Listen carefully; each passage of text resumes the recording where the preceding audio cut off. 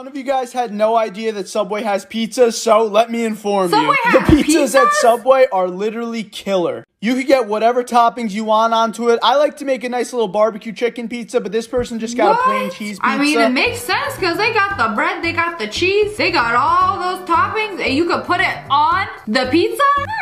Coming straight from a Subway employee. So you know it's not cap. I will never get to try it because it ain't gluten-free.